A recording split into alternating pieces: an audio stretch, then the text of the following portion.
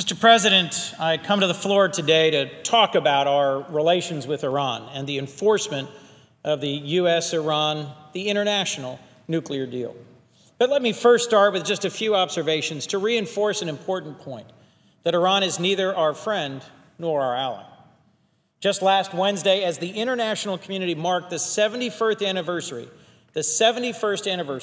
of the liberation of Auschwitz, as part of UNESCO's International Holocaust Remembrance Day. On that very day in which countries around the world come together in solemn remembrance of the Shoah, united in a shared commitment that the atrocities of the Holocaust must never happen again, Iran's supreme leader, Ayatollah Khamenei, issued a very different proclamation. It came in the form of a video uploaded to his official website in which the narrator condemns the nations of the world for supporting Israel and questions the legitimacy, the magnitude of the Holocaust. Just a few days later, the supreme leader of Iran awarded medals to the members of their Revolutionary Guard Corps who detained American sailors last month under very dubious circumstances. The Iranian supreme leader, eager to use this incident for his own propaganda purposes, called them medals of conquest. These two actions are despicable and not the sign of a nation ready to rejoin the international community. These actions by Iran's supreme leader are just the most recent in a series of provocations and reminders that the Iranian regime is neither America's ally nor friend. A nation like Iran that continues to suppress dissent, promotes terrorism among its regional neighbors, and blatantly disregards international law and norms is a destabilizing force, a revolutionary regime not to be trusted. Mr. President, it's for precisely this reason, because we are deeply distrustful of Iran and its intentions, that we have to come together to rigorously and aggressively enforce the terms of the nuclear deal with Iran and push back on its bad behavior, from its support for terrorism to its human rights abuses to its illegal ballistic missile tests.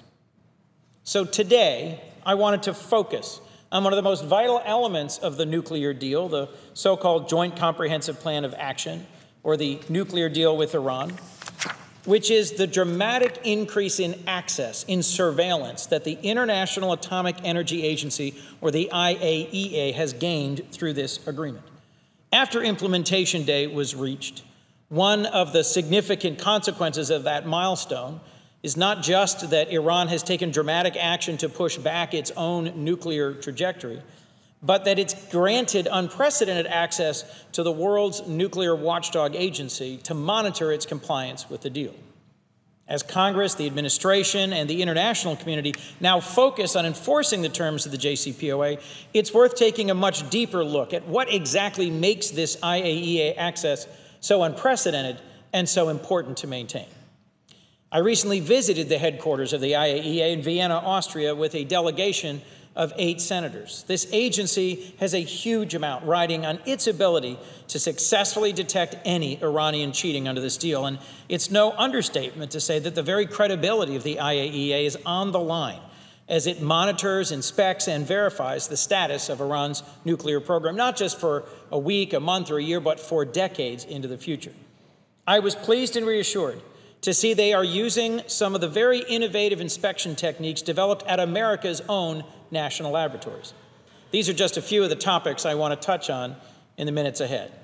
Mr. President, the nuclear agreement, the deal reached with Iran, required that they provide the IAEA with round-the-clock 24/7 access to monitor Iran's entire nuclear fuel cycle. What is a nuclear fuel cycle? It's all the different steps required to go from mining the raw ore to actually producing highly enriched uranium. Uranium mines, uranium mills, centrifuge production workshops, to every known and declared uranium enrichment site connected to Iran's nuclear program. To put it simply, before this agreement, before the JCPOA, Iran could have converted its uranium or its plutonium into material useful for a nuclear weapon. On implementation day, Iran disabled its Arak reactor. It filled the core of that reactor with concrete, shutting off the so-called plutonium pathway to a nuclear weapon. So today I'd like to focus on the uranium pathway of the commercial nuclear fuel cycle, which includes the 4 parts I just mentioned: mills, mines, conversion facilities, and enrichment facilities. These different components of their entire fuel cycle are scattered across the nation of Iran, as you can see in the graphic to my right. The fuel cycle begins at uranium mines, where hundreds and hundreds of tons of dirt and rocks and ore, which contain tiny trace amounts of uranium, just 0.1% typically, are dug up, blasted into smaller pieces, dumped into huge trucks, and then transported to the next stage, uranium mills. 2 mills exist in Iran, near Gachin and Sagand. And under the JCPOA, the IAEA will maintain continuous access to these mills. In these uranium mills, the rocks retrieved from mines are then ground into dust from which uranium is extracted. This raw uranium ore concentrate is then transported, again, under the supervision of the IAEA, to a uranium conversion facility at Isfahan, where it's converted into uranium hexafluoride gas, or UF6. The final and most critical step of the fuel cycle takes place at so-called enrichment facilities. Here, rapidly spinning centrifuges enrich uranium hexafluoride to the point where it can be used for research and development, industrial purposes, or if enriched to a very high level as fissile material for a nuclear weapon. Critically, the nuclear deal gives the IAEA access to inspect and oversee every one of these stages, not just enrichment facilities, as other deals with other countries previously required. If the JCPOA only required the Iranians to give nuclear inspectors access to their enrichment facilities, Tehran could easily continue to mine, to mill, to convert, and then quite likely enrich uranium undetected elsewhere, such as at undeclared secret facilities. That's why it's so important that mills, mines, and the whole rest of the fuel cycle are subject to regular inspections and continuous oversight. Access to the entire fuel cycle means the IAEA and thus the world will know if Iran tries to move any nuclear material to undeclared covert facilities. One of the biggest advances in this new continuous monitoring approach is a whole new series of inspection techniques and technologies. Because it's not enough for nuclear inspectors themselves to be able to access every step of the fuel cycle, because it's impossible for even the best inspectors to be physically present everywhere all the time in a nuclear fuel cycle, a system as complex as Iran's. That's why effective oversight and enforcement demands that the IAEA be able to monitor enrichment efforts remotely and constantly. That level of monitoring is provided by the continuous real-time monitoring of all of Iran's declared nuclear facilities. Here's one of the ways that works. The small device to my right here is an IAEA monitoring device known as the Online Enrichment Monitor, or OLEM, as installed at the Natanz fuel enrichment plant in Iran. The pipe labeled A here is a processing pipe that transports gaseous uranium hexafluoride gas from cascades of spinning centrifuges.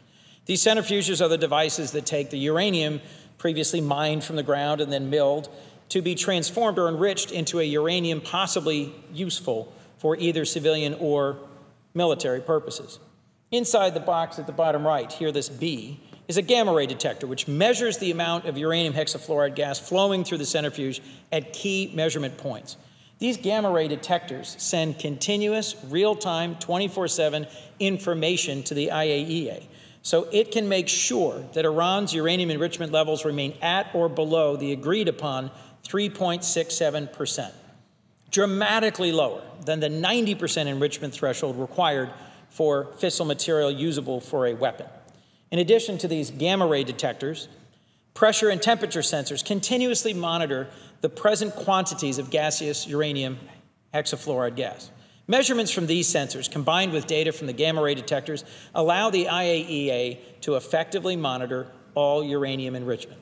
This monitoring equipment runs autonomously, has backup battery power to ensure reliability, and is encased, as you can see, in sealed containers that contain tamper-resistant equipment to allow the international community to know if Iran tries to alter or tamper the monitoring equipment. Before the IAEA developed and implemented these continuous monitoring devices, nuclear inspectors had only 2 options for verifying compliance: send inspectors directly physically into each facility to retrieve physical samples, or attempt to measure compliance even remotely by taking environmental samples. As a standalone method, these 2 techniques were unreliable and time-intensive, requiring weeks to collect, ship, and analyze samples. Today, instead of waiting weeks or months for results, the IAEA now has real-time, round-the-clock access, so it's aware of exactly what Iran is doing at its enrichment facilities. And these nonstop monitoring devices that are recently developed will also be supplemented by traditional sampling and analysis performed in person by IAEA inspectors. Continuous monitoring devices are in place at all of Iran's uranium enrichment facilities, as well as every known site at which Iran mills and converts uranium and manufactures or stores centrifuges. That represents every single location involved in Iran's fuel cycle, except uranium mines. That's because real-time monitoring of a mine would serve no real scientific purpose. Uranium mines consist of thousands of tons of raw dirt, rock, ore, and only a minuscule amount of uranium is naturally present, and even that raw uranium is typically present at such tiny concentrations, just a fraction of a percent, that they are unusable without further processing and enrichment. IAEA inspectors have regular access, as I've said, to all known uranium mines. And because of the huge amount of activity required to process and mine uranium, regular inspectors are more than sufficient to uncover and monitor Iran's behavior at mines. Throughout Iran's nuclear facilities, the IAEA has also installed both still and video cameras. These cameras provide a 90% increase in the number of images generated per day compared to before the nuclear agreement, giving the international community another vital window into Iran's activities. In addition, gamma ray monitors, as well as all nuclear materials, centrifuges, and equipment, are all secured with tamper evidence seals to protect the integrity of the equipment. Mr. President, in our nation's history of dealing with rogue states seeking a nuclear weapons capability, from Saddam Hussein's Iraq to Gaddafi's Libya to North Korea, there has never been an inspection protocol that allowed the IAEA this level of access to monitor and oversee every stage of a nuclear fuel cycle. Under this level of oversight, to produce a nuclear weapon, Iran would need to construct an entirely separate fuel cycle, a whole supply chain, mining, milling, conversion, and enrichment facilities completely in secret, an exceptionally difficult undertaking. But access alone is not enough. For us to be ensured that Iran is not developing a nuclear weapon, the IAEA must also have the resources to turn that access into effective oversight. Under the terms of the JCPOA, Iran must declare every nuclear and nuclear-related facility that exists within its borders. In response, inspectors have three roles. First, to confirm that Iran's site declarations are accurate and comprehensive. Second, to monitor all declared sites to make sure Iran's behavior complies with the terms of the deal. And third, to track material that leaves each facility to make sure Iran is not pursuing illicit nuclear activity at undeclared sites elsewhere in the country. Inspectors have regular, complete access to every segment of the nuclear supply chain. Conversion, enrichment, mines, mills, fuel manufacturing, the reactors themselves, and spent fuel. To reach the level of necessary oversight, the IAEA has increased its number of inspectors by 120%. But I'll remind you that for the next 25 years or more, these physical inspections will have to be sustained to provide a critical supplement to the continuous monitoring technology I referenced before. Even so, if the IAEA doesn't have enough capable nuclear scientists to effectively monitor, evaluate, and investigate every aspect of Iran's nuclear fuel cycle, the international community will not, for the decades to come, be able to effectively enforce the terms of the JCPOA. And it takes years, Mr. President, to train capable nuclear scientists, and even longer to develop new and better monitoring technologies. As the name of the IAEA implies, fully supporting the IAEA requires support from each of our international partners.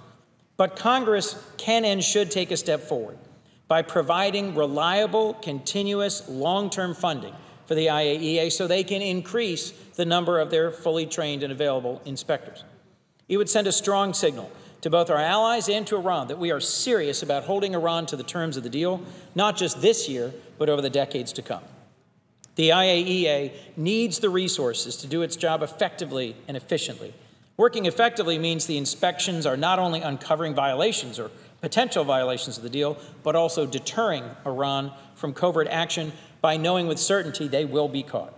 Working efficiently means the IAEA can devote as many resources as necessary to searching for undeclared sites and monitoring those that are known.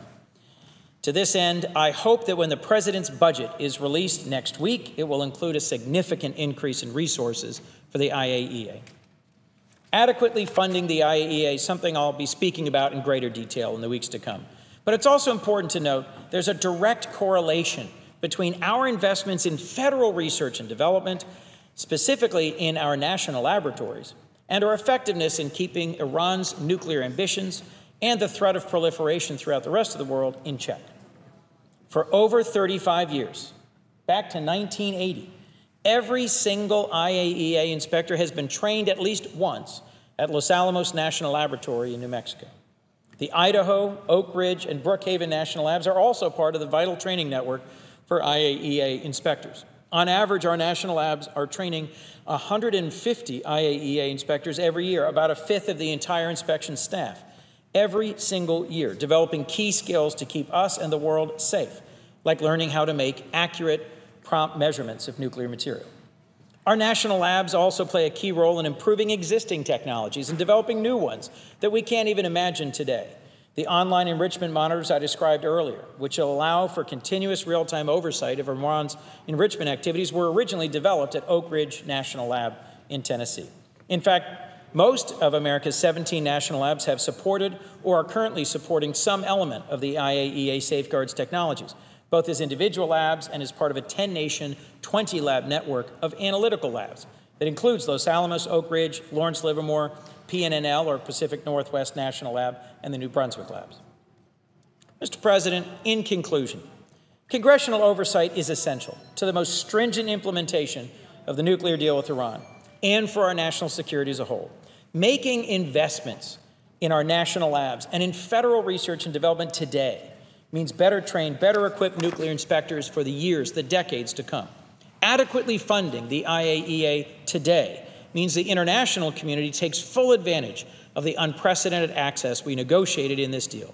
Effectively enforcing the JCPOA and pushing back on Iran's bad behavior today makes it clear that we intend to hold Iran accountable and to lay the groundwork for security for generations to come. Mr. President, if we're serious about enforcing the terms of the nuclear deal, we need more than access. We need action. Thank you, Mr. President. With that, I yield the floor. The Democratic leader. I came to the floor to listen to my friend talk about one of the most important issues that we've dealt with in this body for many years. And there's no one that's more articulate and more understanding of the issues that face us and foreign policy than this junior senator from Delaware. So I extend my appreciation to him. I'm glad I had the opportunity to come and listen to what he had to say. The stuff he talked about is not simple stuff. It took someone of his ability to explain so we all understand what he has said and pointing the way forward for peace and security in not only that part of the world, but the other work he's done on that Foreign Relations Committee, peace and security around a lot of the world.